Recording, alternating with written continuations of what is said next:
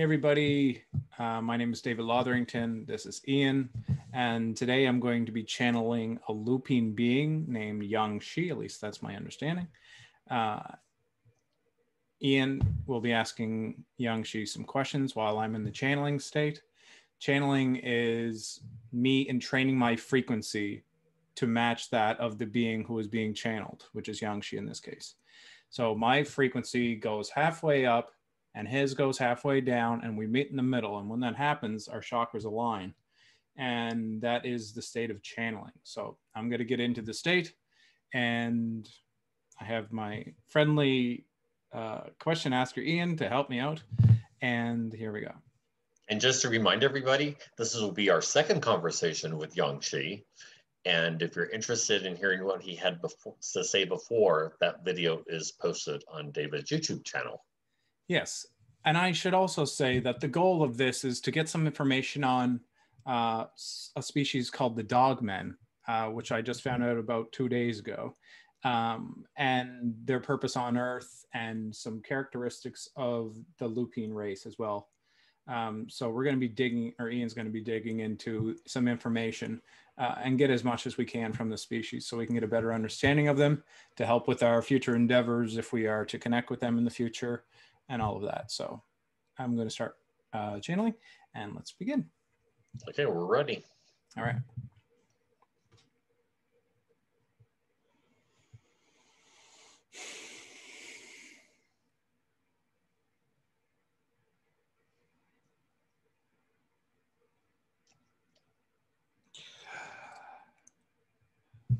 Greetings, I am Yang-Shi.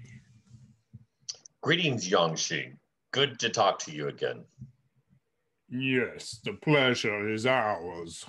Thank you for having us so we can present ourselves and our race to you.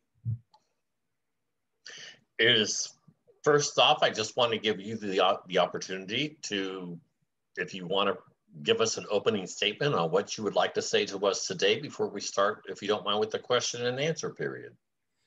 Yes, we were notified of the conversation to take place some days ago. During this conversation, David's higher self or consciousness came forward to ask us a few questions, and it was our intent to come forth truthfully to speak truly on the content at hand, as it is important to help with the relations between humans and Lupine and other of the canid species. Okay. Would you like for me to just go ahead and start asking you questions? Yes, we deviated from your initial question. We would say there are many changes happening on your planet at this time. Many of our species are monitoring the changes that are occurring. And because they are changing slowly on a planetary level, but quickly on a political level, it is causing some disruption within your system.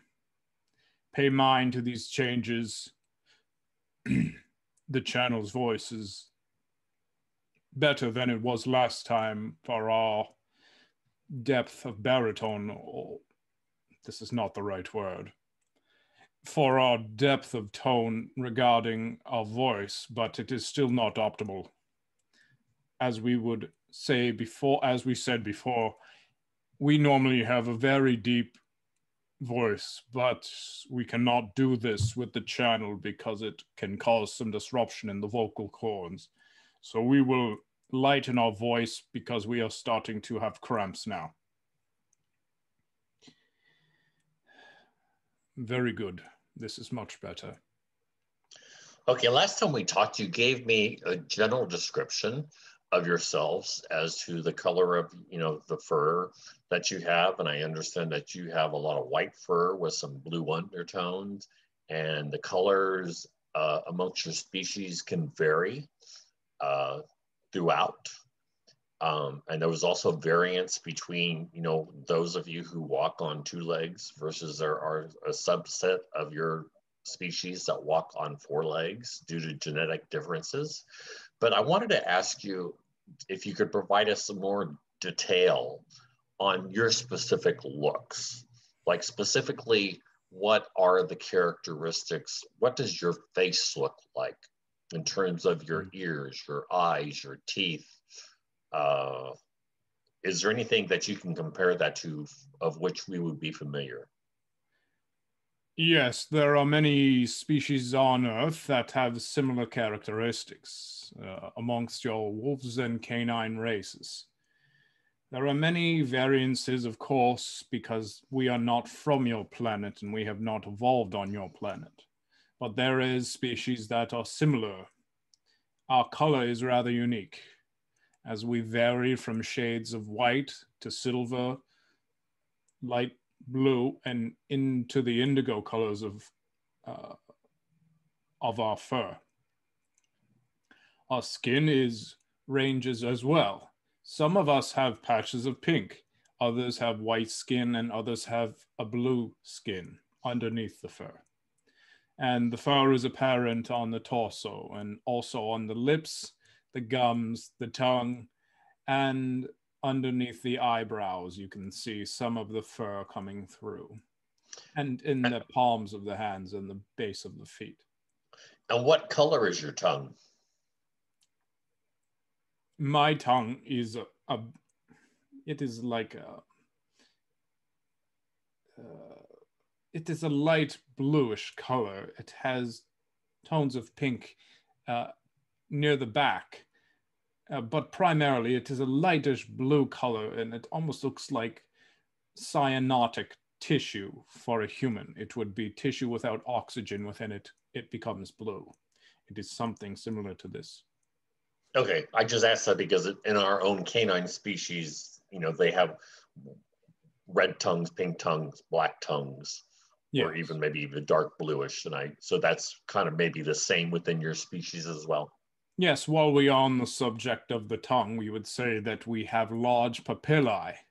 And now these papillae would be similar to the species that you have on your planet named the tiger, where they are very raspy. It allows us to pull things in with our tongue as we consume it. So it is like a hand, but it is of the face. And how do you communicate with each other? Because do you have the ability to talk, or is your talking ability only because you're able to communicate, telepathically through the channel and using his mouth to talk? Are you able to form words with your mouth and communicate that way, or do you have a different way of communicating? Well, we have several methods of communication. Primarily, our species communicates with each other through grunts, body language, and telepathy. It is, many of us can speak with a very low glottic rumbling. The channel cannot do this, but it is a chest sound, and it vibrates, and other Lupine can feel it within their chest. Now, our telepathy is not extremely strong, but it is far stronger than a human's telepathy. We can connect to our species, and we identify other Lupine beings using such telepathy. So if they are within a radius of approximately, depends on the strength of the Lupine, but approximately 30 to 40 feet, we can sense that they are in the area, and we can coordinate our attack if we are attacking, which helps with flanking measures and things of this nature. So, but we do have the ability to say some words. We would not be able to move the mouth like the channel is now, but we can say some, it may seem like primitive words like Planet of the Apes. They do not speak very well, but they can say some words. Okay. And on the telepathy part of it, I think it's known that there's a lot of, I guess we would think, telepathic communication within our own canine species on Earth, on how they can coordinate and how they automatically know how to do and organize themselves as a pack, and they each have a specific function to fulfill. And I guess maybe some of that's drawn on instinct. Others is just natural ways they have of communicating through body language, like you mentioned, maybe audible sounds, but also there's a mental connection, a telepathic connection you're also suggesting, which I'm assuming, correct me, that the Lupine would probably be more advanced at the telepathic portion of it than our canine species here are on Earth. Yes, there is a key difference in the lupine and the canine species. And this is on Earth we are referring.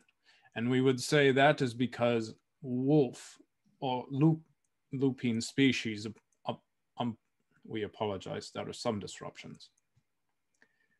Lupine upon your planet, the wolf species, they have some telepathy. We're having some trouble with our communication. They have some telepathy, whereas canines are much less adept in such a skill. Now, it is because of many years of evolution and also as a core trait of the species of canine. Even the very sentient, conscious beings are at a space stage of development, they have weaker telepathy than we do. So it is branching all the way to the top, where their predecessors come from the Canis Empire. Now, we have an understanding with amongst each other in our packs and our ensemblances of family and connectivity regarding tactics. So it is not required necessarily that we use telepathy. But if there is a sudden change in plans during the tactical move, then we can make changes during combat, which can be very beneficial. So outside of a combat setting, let's say you're just within your own pack, relaxing, socializing, what's your primary way of communication? Is it telepathy, or is it just a combination of that and maybe more just body posturing, your grunts or sounds? How do you just socially communicate with each other? There are many gestures with the mouth that open, that express communications, that do not require audible sounds. There is also grunts and vibrations that we stated before that say many things. We do not have extremely deep conversations like humans. It is not required. We live a very simple life. As you understand, we have a tribal understanding. Although we have space-age technology, we still prefer to keep it simple. And with this understanding, when we are relaxing with our cohabitators or our comrades or loved ones, we often speak telepathically, completely, or with the gestures of the mouth and vibrations. Okay, and how about, do you have the ability to perform telekinesis, moving objects with thought? Yes, we do. Now, it's our understanding that humans are very poor at doing this, and we have tested humans for this in comparison to ours, and it is significantly weaker. Now, perhaps it is the particular individual who was tested at the time, we are not quite sure. But we can move things readily up to a particular size.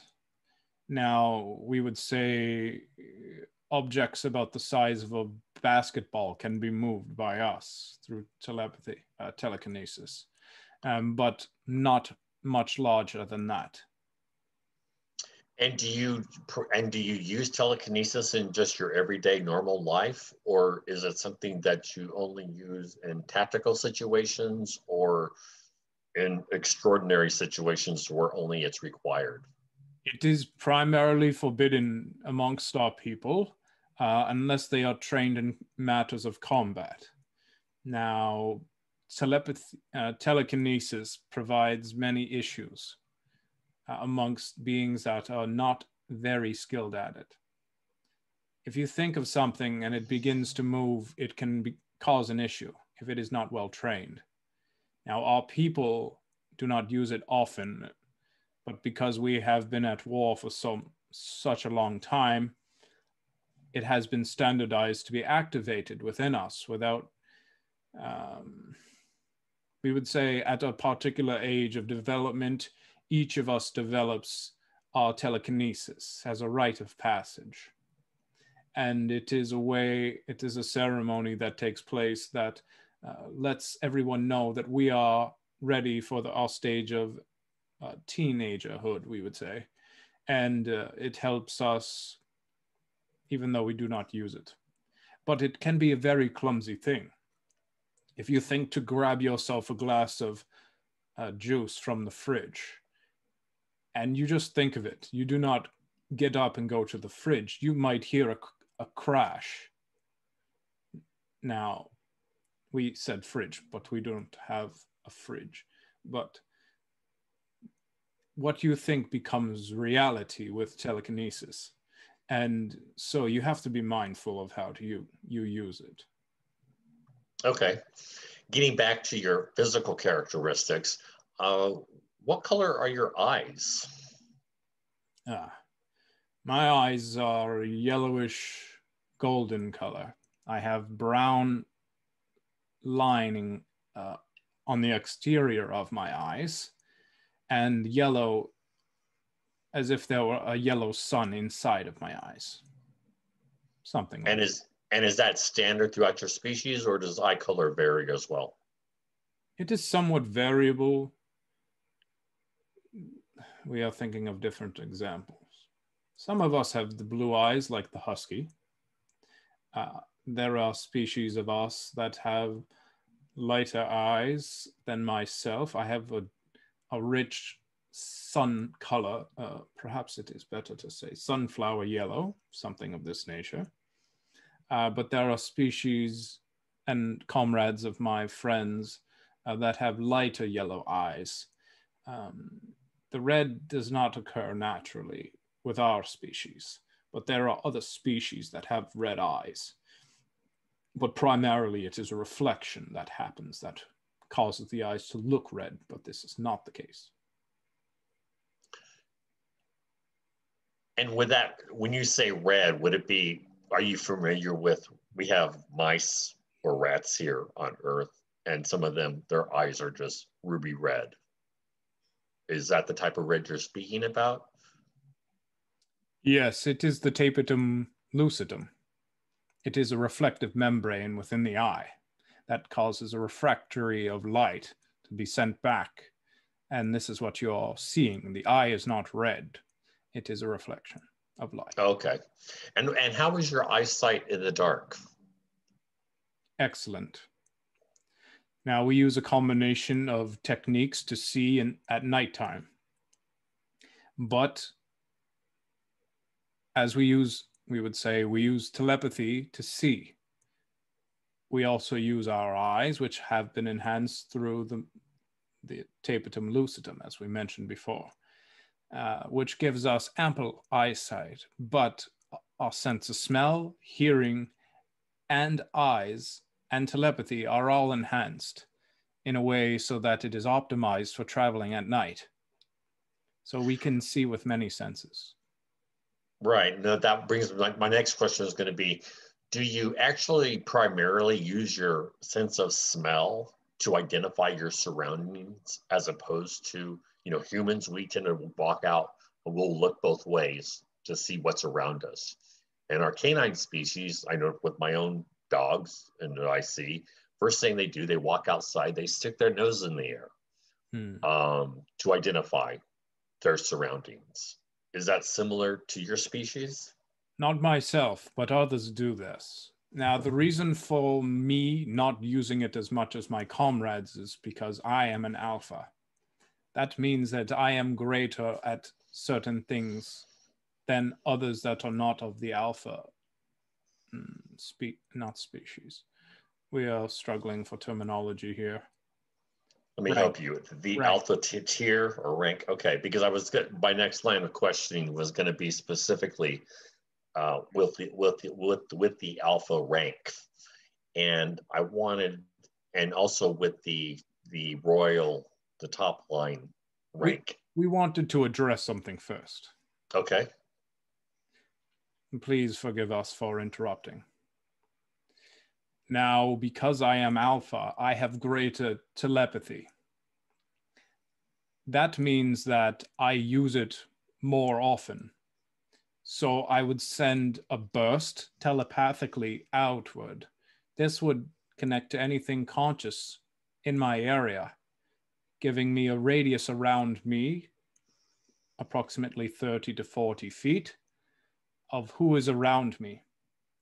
Now, those that are not alpha or others that are not strong telepathically as myself, they may use the sense of smell to find similar results, although it is limited by range and accuracy compared to telepathy. Now, regarding your question, please continue. I was going to basically ask you just a general question to start. What does it mean to be alpha? This is a very good question, and it is deep-rooted in our collective as to what it is to be alpha. To be alpha means to be the apex of your species. It means to represent that which is the best of the best. And the best of the best can have many different meanings to many different species. Perhaps we do not want to confuddle our definition of what it is to be alpha with a human's understanding of it.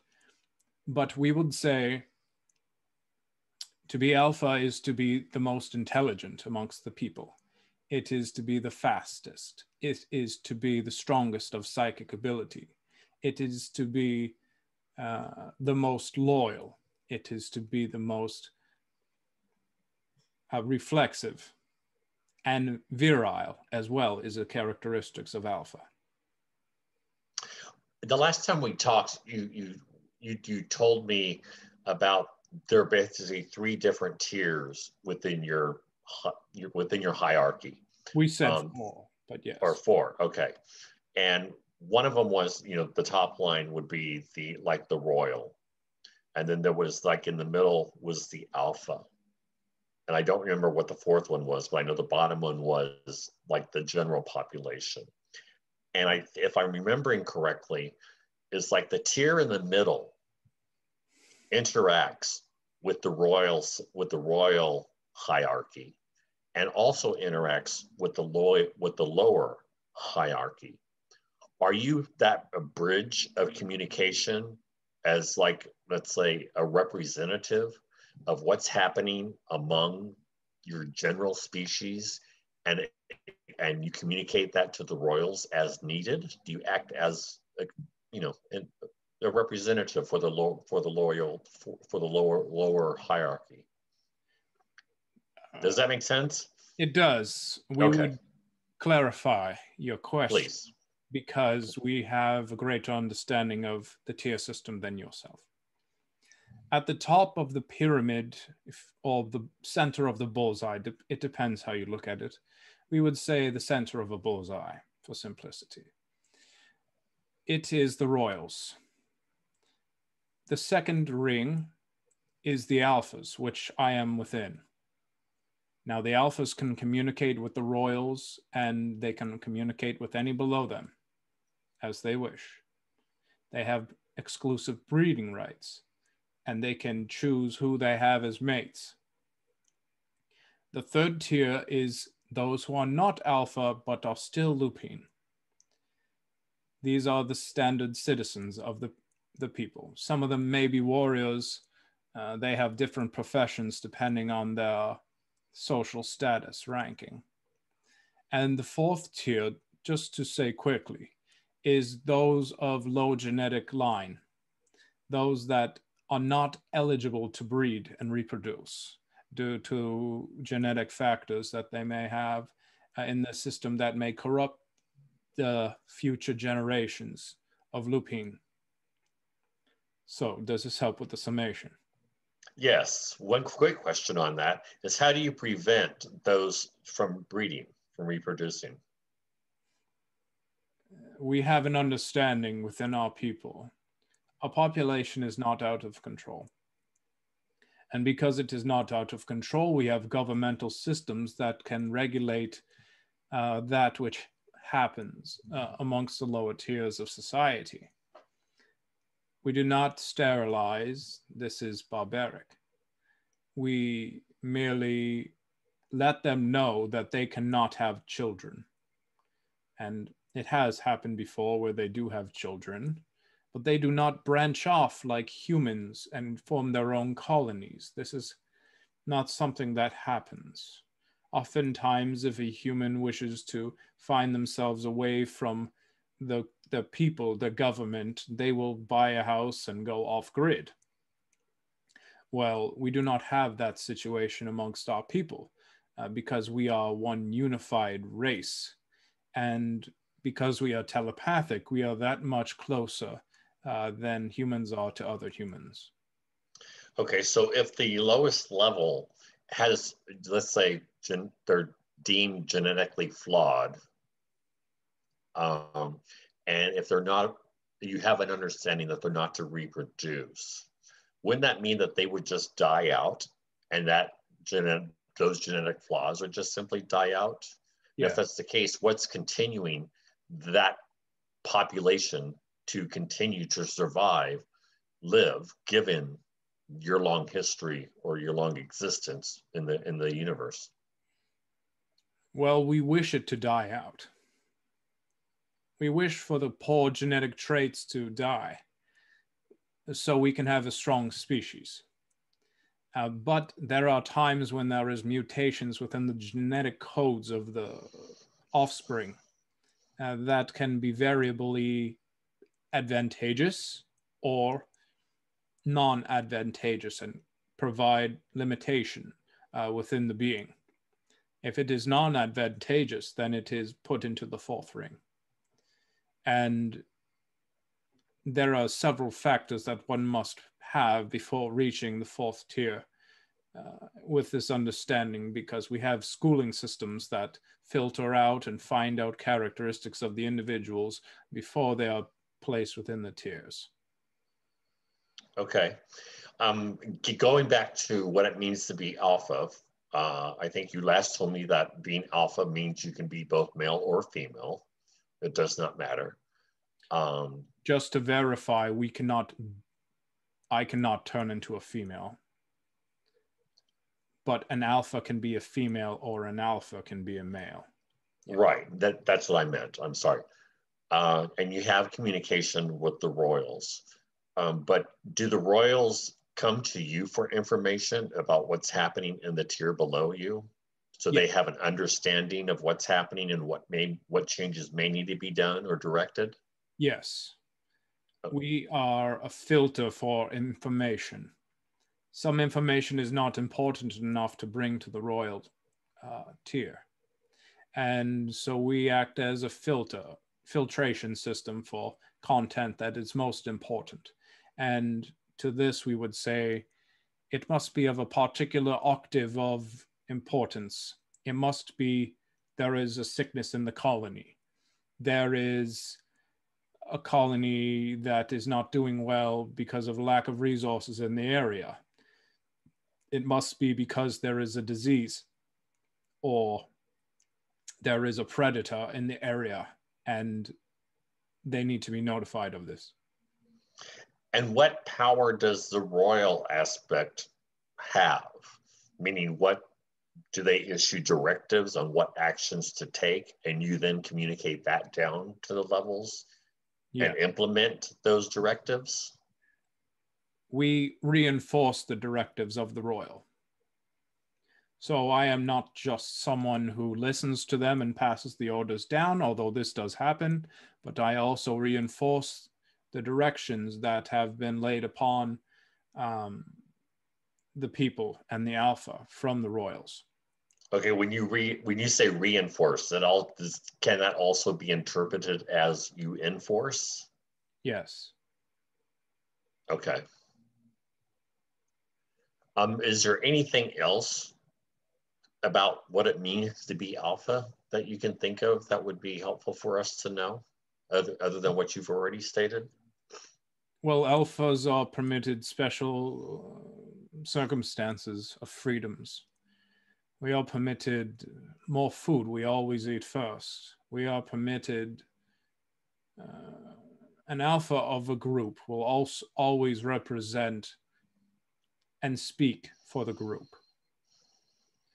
It provides us with a different tier of nourishment. There are some foods that only alphas are able to have because they are responsible for reproduction. They are responsible for keeping the pack strong. We are the apex of our species, and it is important that we are taken well care of so we do not become sick, so we do not become troubled. So we have special terms and conditions which others in lower tiers do not have access to. Okay. Something you also said, and the last time we spoke about that, I've had questions since this went back and re-listened to it, and you mentioned that you have shamans. Yes. Can you tell me about the shamans? What hierarchy in which do they exist? The shamans exist in the second and third tier. Now, the royals have something that we would classify as a priest, but humans' priests are defiled in comparison. Would you call it a high priest, maybe? Perhaps something of this line. Or a high holy being, holy Lupine, something along those lines. We would say ones who communicate with angels, ones who communicate with the ascended ones of the collective. They have greater ability to access layers of experience and expansion that we as alphas do not have access to. Okay, can you give a general description of what it means to be a shaman? What is it that shamans are tasked to do? Or what are their capabilities? Shamans are able to be alpha or they can be third tier, but one cannot be a shaman in the fourth ranking. A shaman is responsible for the health, well-being, the healthy mindset, setting goals and aspirations, and also treatment of poisons and toxins within the tribe. So there is not as many shaman as there are individuals. There is approximately one shaman or druid. We have several different esoteric positions, but primarily we are shaman, we are druids, and we are priests. And how does one become a shaman? Is it something they're bred into and have certain capabilities, or is it something that is taught and learned? It is taught and learned, but it is also our nose is itchy. One moment.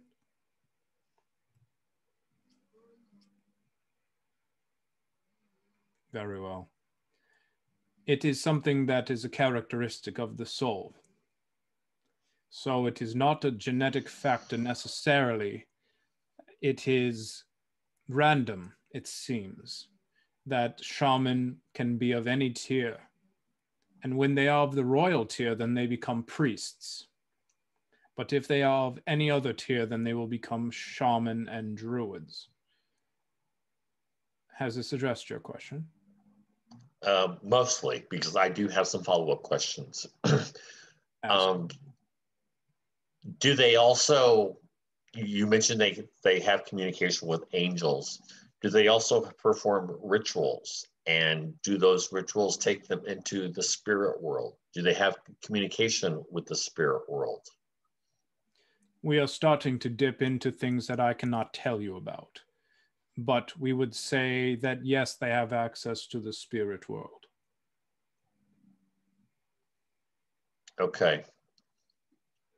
I cannot talk about the royals freely. Understood. So primarily they're considered, as we call them, medicine men, primarily looking out for the collective, the well-being, both physical and spiritual, the mindset. Is that an accurate description? You are referring to the shaman. Yes, I am. Yes. The druids have somewhat of a different nature. They are more involved with the plants, music, medicines, and toxins than the shaman. The shaman are slightly different in the specialities. So this is something to consider. Okay. To switch topics, the question has come up in the last couple of days that has been brought to our attention about a species that has been spotted on Earth by various people called the Dogman. Yeah. Are you familiar with the Dogman or Dogmen as a race or a species? We are familiar with them, but not friendly with them.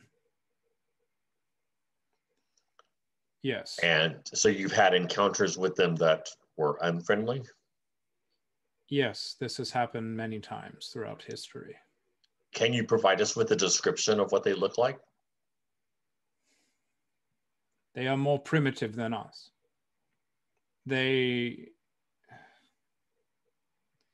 Yes. They are larger than us. They have relied on their size and strength and speed for their evolution. They have bred up in strength, reflexes, speed, agility, coordination, rather than intelligence. Now, they are intelligent, but they are not as intelligent as our species. They are different, very different in their ways of life, in the way that they think. So they have a more survivalistic mindset than we do. Now, there's been a lot of reported sightings on them on Earth, so they seem to be prevalent on Earth. Are they an Earth species, or did they come here from another planet? Are they of alien origins and now reside on Earth? They are not native to your planet, but they are there. Some of them are like space pirates, if you wish to look at it like this. And they do enjoy the peaceful, quiet flora and fauna of your planet.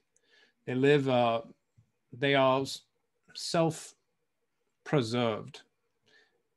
As we stated before, us Lupine are excellent at balance.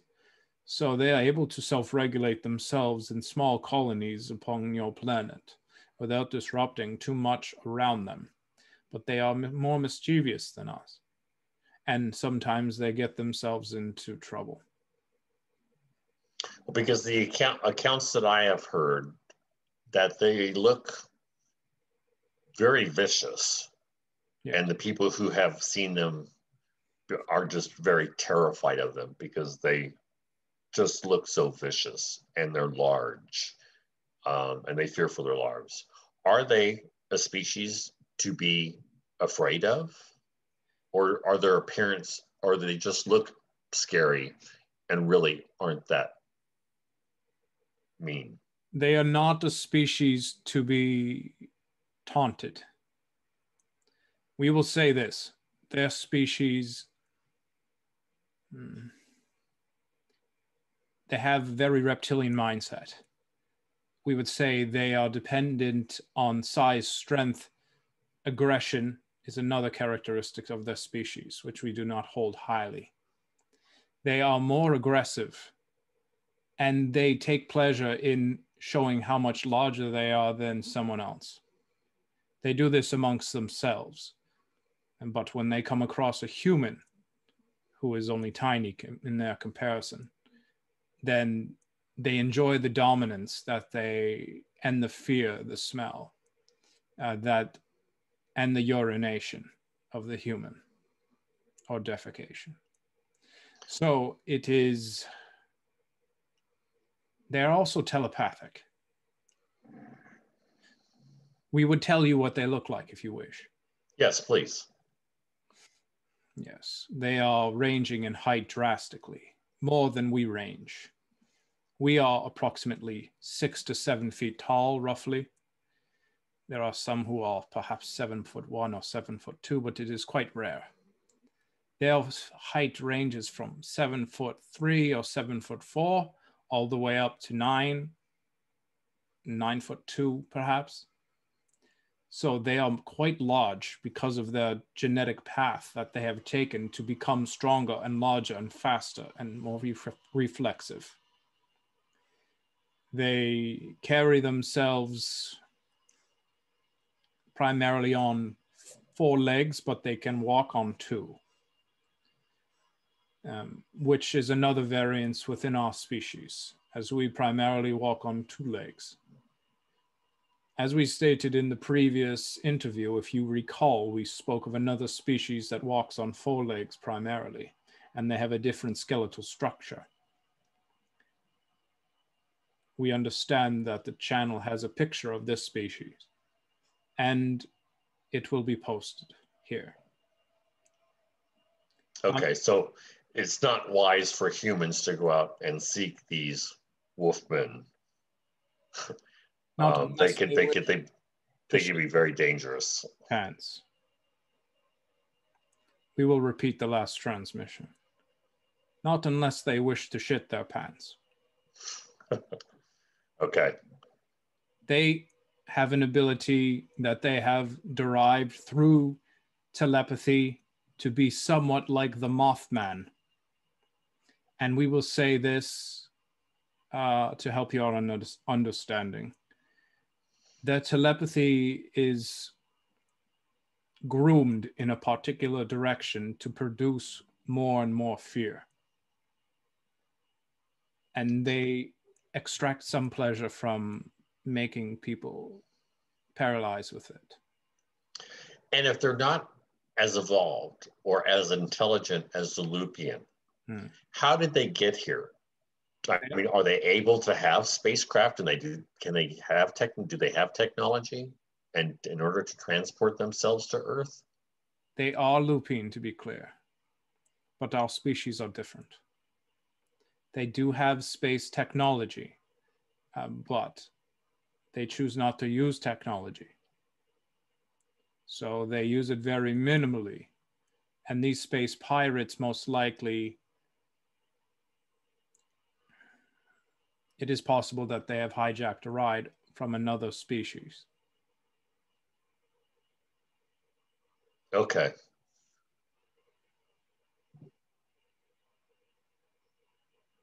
Do you have anything else to add about their descriptions? Like, I've heard, I think, one witness's account that they have red eyes that I think, if I remember correctly, that they seem to glow in the dark. Yes, we did not give a good proper description of their species, nor did we ourselves truly. We will speak of them first. They are depicted as your wolfman with a large snout, stocky build. They have a hunched spine, which is naturally curved to help walk quadrupedally. They have haunches and hocks, like a dog or a wolf, in the back, so they can stand quite tall when they are upright. They are extremely fast. You cannot outrun them. And a human cannot defeat a species in person, one-on-one. It is impossible. But their arms are very long. Their nails are very long. They have claws. We are bouncing around a lot. We apologize. Their snout is long. Their teeth are approximately 2 inches long. Their fangs are the canines, we would say. Most of their teeth are omnivorous, though. as they do consume berries, leaves, grass, other foliage, but also flesh. Their eyes are not red, but they can be reflective into the red shades. And often, actually, they can range into the purplish shades of red, and also into the yellows. You have a question? No. Your mouth made a movement and we were observant of that. I was just waiting for you to continue with your description of them. And then you said indicated you were going to move back to maybe describing yourself a little bit more in detail as well. Yes. They are not as intelligent as a human would be, but they are smart in species and not to be underestimated. It is our understanding that they are not extremely violent to humans. They are more menacing rather than dangerous, but do not underestimate their intent. They can be very tricky and they can even follow you to your house.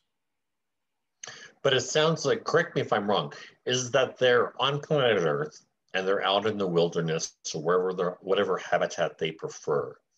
And they basically want to be left alone, but from time to time, they will encounter a human. Is that an accurate description?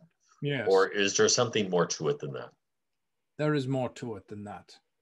They get bored. And this is an issue for the species. Our voices come out of our comfortable register. But what we would say is that they get bored from rummaging around in the woods and they wish to do something fun. Now, because they do not enjoy technology, they do not have television. They do not have internet. So they are not able to entertain themselves in this such way. And it becomes boring tormenting deer and hunting them. So, because of this, they love the white-tailed deer, by the way. Because of this, they stumble upon humans from time to time and take pleasure in monitoring humans and their behaviorisms. It is more likely that they will be located on the exterior of smaller towns and in more mountainous regions, but they do not have an extremely thick coat, so it is not likely that they are in mountains that contain snow. Now, is there other details of the physiology that you're interested in? Just the one thing that came to my mind, the report that I know about that I saw on a documentary, I think it was in South America somewhere. I'm not sure exactly where. So that fits in with, they're not really adapted to their cold. But going back to their behavior, and let's say, that they can tend to get bored just rummaging around. So it sounds like they could be mischievous. Yes. And they take joy, they find entertainment in doing mischievous things, whether that's scaring someone, out of their wits or hunting or something like that. That's their form of entertainment. It's primarily the act of domination that they love the most. Okay. So they like to be feared. And I think you mentioned they enjoy the sense of fear of others. Yes. Okay. Can we move back on to the Lupine and maybe you specifically on giving us a little bit more detail about your physical description? Like I'm real interested in your head, the things on your head, your ears, and if, they flop down, they straight up, where they're at. Yes. Our ears are not apparent on the channel's body. They are upright. They are not as long as you might think. Now, many of us vary. Between the alpha line and the other tiers, they are different. So there are characteristics of alpha that other species, other lower tier beings do not have. Sometimes alphas have more pointy ears. So like some ears might be triangular in shape or have a point, yes. And others might have more of a curvature, more of a rounding of their ear. Yes, many of us have tips on our ears that look like lynxes, if you know the species of cat. Yes. And bobcats also have something somewhat similar. But we do have pointed ears. I have pointed ears. Not all of us do have very high pointed ears, but the rank, it is complicated. There is ranks dependent on ears height, and it is a high-born characteristic to have high pointing ears, we would say. I have a ridge, we will try to move the hand, that runs up the middle of my head, similar to your mohawk hairstyle. We are not versed in moving the body. It goes up like this, we would say. It is normal for the canines to have this crest, but it is more developed in us. One moment. Like I said before, my eyes are like a golden color in the middle, and they have a brown ring around the exterior. My eyes are larger than yours, but because the proportion of my body is larger than yours. If I was a human size, my eyes would approximately be the same as yours. My skin is a bluish color. My fur is silvery white. And I do have some black on the tip of my hair, to be very specific.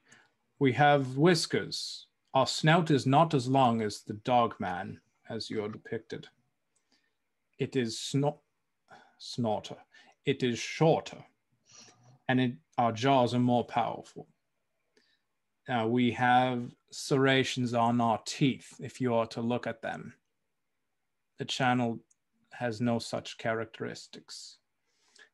Our canines are long. They are approximately 2 inches long. So we may look something like a saber-toothed tiger. This is too great of an exaggeration, but it is smaller than that, of course, because they are approximately 1.5 feet, even 12 inches to 1.5 feet long, which is atrociously long and not purposeful, we believe. We believe it was a bred characteristic, but we are deviating. Now, as we stated, our tongue can vary in color. We have long, raspy tongues like the tiger of your planet. We have long hair on our face. We are thinking of other things to explain. How about your tail?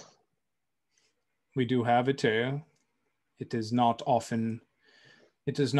used for balance. It is not so much an appendage. It is primarily used for wafting smells. So it is rather rudimentary that we have it. Is it also used for communication? Yes. Like canines, like a dog with a wagging tail. If it wags a certain way, it's happy. If it wags a different way, it's a sign of aggression. Is your tail used similarly? Not quite. We would say that the dogs perhaps have 2 different things that they do with the tail, and we may have 50 or 60 different things that we can do with our tail to show some sort of communication. Okay. And between the alphas and the royals, are there any characteristic differences between the alphas and the royals? Like, is there a trait that only belongs to the royals, but besides their bloodline? Yes, they have no fur, which is a significant difference to us. We are just seeing what we are allowed to tell you. The snout is slightly longer than ours. We have to check with each detail if it is permitted. They are thinner than us. By a lot. They are leaner in general than us, though they are still quite muscular, proportionately. Do they ever have a problem with genetic defects when they breed? On rare occasion, this can occur. And what happens to that genetically affected individual? Is it kept in the royal family, or does it get moved to the bottom tier? It will never reach the bottom tier. But there are places that they can still have use. They will not be able to reproduce, but they will still have some roles within their society. So they still retain the royal status. Yes. Regarding the characteristics, their fingers are more advanced than ours. We have fingers and hands as you do. We do not have paws on our fronts, and our back feet have long toes. So it may seem like our toes are much longer than yours, approximately 3 inches, and then we have the nail, which is approximately 1 inch. And this helps us to balance, to sprint, and to help with jumping and things of this nature. So we are very fast. We jump very high, approximately 16 to 17 feet. We would say from a rather slow sprint. And if I can touch on the royal family a little bit, I mean, you came through, we last talked, and you wanted to explain, your species, to introduce yourself to us, express your willingness to perhaps engage in some type of trade in the future whenever contact is made, openly made, I should say. Is there a desire for a member of the royal family to talk to us directly? We would need to speak with them and ask them first. We are not permitted to speak on their behalf. Okay. Because I don't know if that would be beneficial to them, or I didn't know if you were, quote unquote, designated as their spokesperson for your species. No, I am not. And you would have to be versed in how to properly address them. So there would be a protocol that I would have to follow in order to have a conversation with them. Yes. Well, if they do want to talk to us, then I guess I will have to have another conversation with you to let me know what those protocols are. Very well. We would take this into consideration and speak it amongst our peers. Okay, because I think I would like to learn, or be able to communicate with the royal family and get their views on things. Maybe have the opportunity to ask some questions. And of course, they probably, I'd be happy to answer any questions they have for us. Very well. We will express this to our comrades to see what they say, and then we will see if the council has anything to say about it. Okay, we're just extending an invitation. Thank you for your invitation. I don't think I have any more questions off the top of my head. I guess let me ask. I guess I do. Let's go on the spiritual side. What are your spiritual beliefs? And by that I mean, what happens when a Lupine dies? Is there a process that you go through that you know of what happens to your soul? Are you reincarnated? Are you only reincarnated as a Lupine, or are you reincarnated other places? do you have discussions with do you have ascended masters within your own race that your shamans communicate with? Not the shaman, but the priest communicate with the ascended ones. We would say there is some protocol to death. The shamans, druids, and high priest are well versed in the transitory period that exists between life and death. They help to usher in and out of life. And to say this means that the shaman help giving birth, as do the druids and any who are available. That the shamans help with death, and as do the druids, but only the priest can give them the final acceptance into the space that is death. So this helps with keeping, we would say, loyalty to the royals. Okay, and what about reincarnation? Well, we have different beliefs than you. We believe that there is a place that we go after we die. It is like your Teldrassil, which you are familiar with from your Norse understandings. It is a realm of peace, a place where warriors can revel, enjoy themselves, and be gracious for the wonderful life that they have experienced. So is that mean once they've crossed over into the death, that they go to this place of peace, that they're not reincarnated in your belief into another being somewhere? Not that their rest is eternal? Not before they have a chance to celebrate their life in the afterlife. And then they will be reborn. And it is possible. We do believe in reincarnation, but it is somewhat different from your concept of it. Okay. And so and from your understanding, I mean, how does one get to be an ascended master?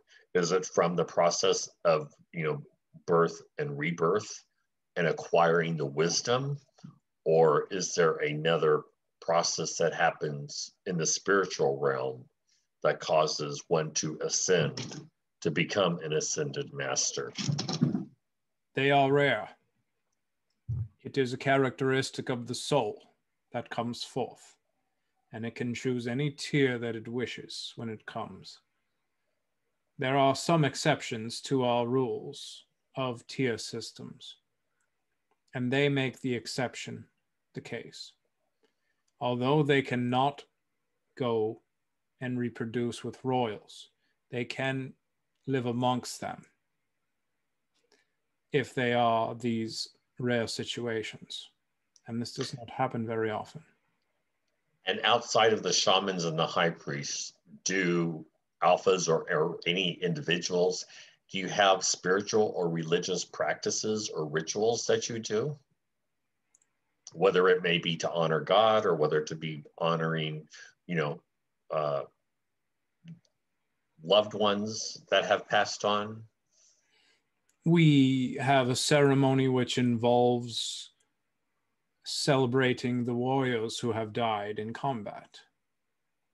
Now, we are starting to talk about things that we do not wish to share at this time.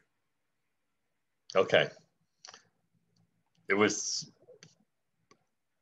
something that's where a lot of my interests lie. And so I just wanted to understand, if I could, different views and how it may be different for different species in different parts of the universe. So I appreciate you being able to share what you have. And hopefully sometime in the future, maybe we could have a more in-depth discussion about your beliefs. Because for some reason, the dying process and how it's known to humans, or how it is, I should say, how humans believe it to be in various forms, I find it interesting. And I would find it to be interesting with your species as well. Very well. This is an honorable thing to ask, and we can tell that you are asking with good intent. So we will take this into consideration when sending the next who is to communicate with you. It may not be myself. If another comes forward, then they will be better versed in this such topic than myself. Okay, great. Well, Yang-Shi, it was great talking to you today. I really don't have any more questions for you. I appreciate your time and coming back and clarifying and getting into some more detail. And let us know. I'm sure you'll let David know if you want to come back and we'll have some more discussions. Thank you, Ian, for your time and for the work that you have done for the collective of humanity. We understand that not many are able to ask questions that are of quality to help civilization itself. But for you, you have done quite well in our eyes and for those that we communicate with aboard our craft. So we would say thank you for your time, your experience, and your methodology for asking questions. Well, thank you very much for the compliment. I appreciate that. You're welcome. And we will leave you now and return David. Okay, blessings to you. Farewell.